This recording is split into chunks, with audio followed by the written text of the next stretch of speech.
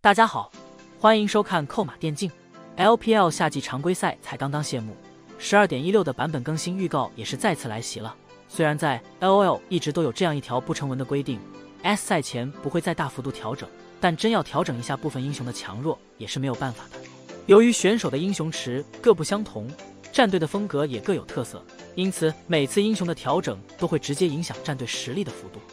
简单聊聊 LPL 现战队选手的英雄池。这次的12.16版本预告就影响到了 LPL 不少战队。总结起来，改动就是这样一句话：加强卡莎、杰斯、女警、小炮、吸血鬼、佐伊、刀妹、石头人、削弱泽利、猫咪、德莱文、波比。现在说说本次改动对于 V5 的影响。之前 V5 战队经历失利之后，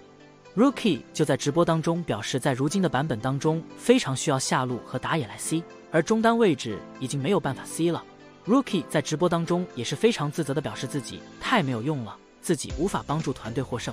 而此次版本更新中加强的一些中单英雄并不是 Rookie 在生涯比赛中经常拿出手的，所以这次的更新对于 Rookie 来说要求是比较高的，需要在平时的训练赛和 Rank 中训练的。然后这次更新影响较大的就是下路了。首先是卡莎，卡莎在本赛季被调整了很多次，此次加强，相信比赛上肯定也是能再次上场的。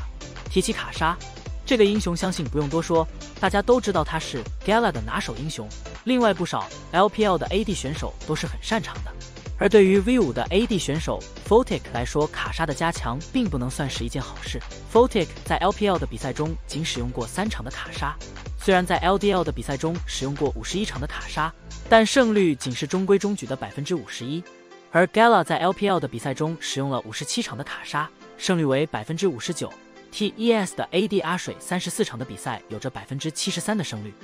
另外本次加强的小炮女警也不是 Lck 所擅长的，也就是说这次版本的更新给 Lck 带来了不小的压力，希望 Lck 能够练习一下这些加强后有可能强势的英雄，避免在 BP 时遭到针对。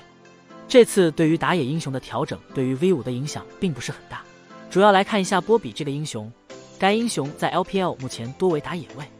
本赛季小龙宝使用了1场的波比， Karsa 也只是使用了3场的波比。同样的 Rng 这边貌似依旧没有什么影响，为近16场比赛就只选用了1场波比，可见波比也并不是 Rng 体系中重要的一环，